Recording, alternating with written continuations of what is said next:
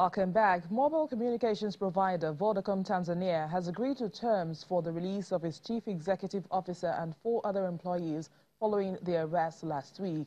The company says it also has agreed to pay 5.28 billion shillings to the government. Last week, Tanzanian authorities charged the managing director of Vodacom Tanzania and other telecom executives with economic crimes. Well, it's countdown to the sound of the closing gong at the Nigerian Stock Exchange. And let's talk to Temple Ashaju, who's live from the trading floor of the Stock Exchange for more updates. Good afternoon, Temple. So earlier on, we saw the numbers pointing southwards. Has anything changed?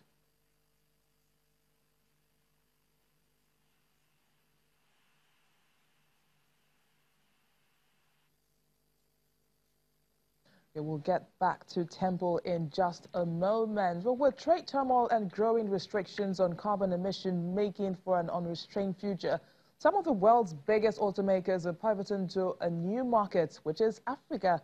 The continent has been referred to as a long dumping ground for the world's used cars, and auto companies like Volkswagen, BMW, Toyota, and Nissan are waking up to a market with potential annual new vehicle sales of up to 4 million. But getting it right won't be easy.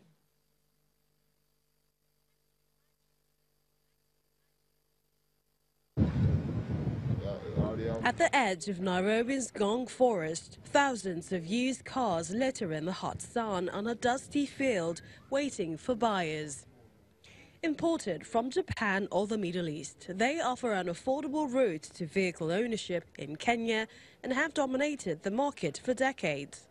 That is an obstacle big car makers must overcome if they hope to crack the huge African market.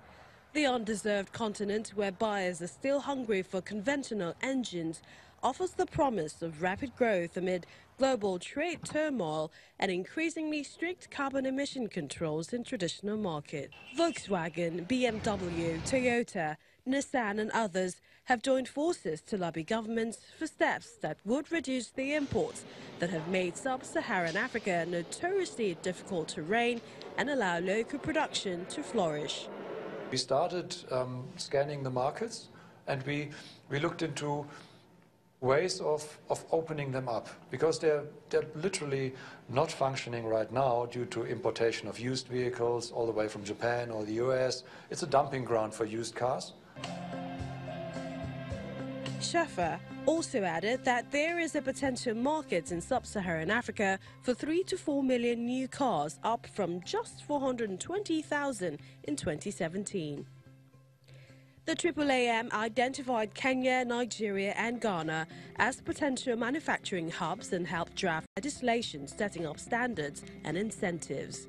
In Kenya, the government plans to wind down imports of cars more than 3 years old by 2021. Exceptions will be made for passenger vehicles with 1.5-litre or smaller engines. We don't have the capacity, we don't have the manpower or the finance capital to make this business manufacturing progress in the motor sector. Used cars are also among the leading imports in many African countries, and governments will have to wean themselves off the associated tax revenues. However, there are other stumbling blocks. Access to financing is limited, and countries that don't host assembly plants must also be persuaded to limit used imports and reduce tariffs on African-made vehicles.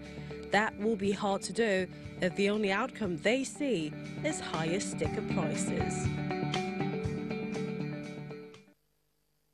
Temple Ashaju is back with us for live updates coming from the Nigerian Stock Exchange. Well, Temple, tell us, what are the numbers looking like at this time? Any hope for a positive closing today? Sure. Things are looking good. We should actually close northwards today because the market is currently up some 0.09%, helped by the banking names, the consumer goods segment of the markets, which some investors weren't even eyeing before now. But now they have the interest of some investors and of course traders here on the floor of the Nigerian Stock Exchange. Dangote flour is currently up by more than 3%. Dangote sugar is also up currently in the market. And these two key names are really helping the consumer goods segment of the market to look good. So the consumer good is up some 0.40% at about now. The oil and gas segment is also not left out because that has also increased by some 0.13%. We saw some more gains being realized by Etana PLC, and that is translating to some positive push up for the oil and gas segment of the market.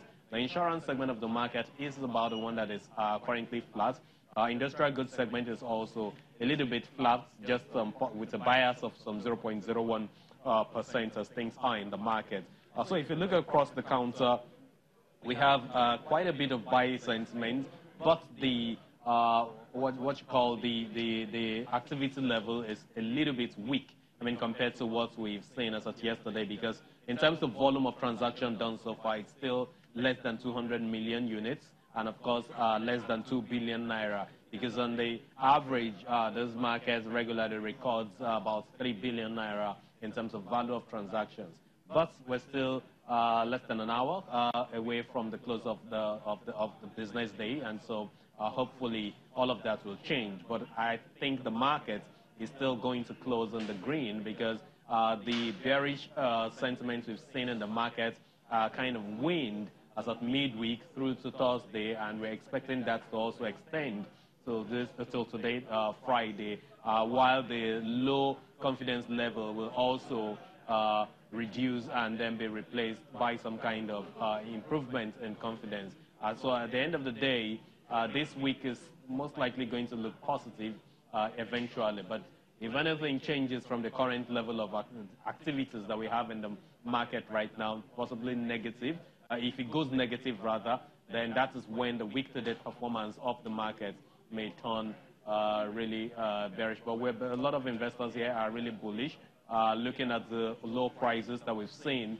That gives room for a lot of investors to come in. There's no catalyst in the system. There's no news to drive up performance, except for one that came in a few minutes ago, the kind of a synergy between GlaxoSmithKline and, of course, Feedsin PLC, continuation of the supply chain restructuring of GlaxoSmithKline. They're looking to partner with Feedsin here locally for some manufacturing of some of the products here, some respiratory-related products and all of that. But that is expected to only take effect from Q3 of 2021. So until 2 years' time before we will see that. And of course, you know, anything can change even in the plan before this particular date, BC. Okay, Temple, I'll have to let you go at this point. Well, thank you for those updates. And that's our show today. Thank you for watching. I am BC Adebayo.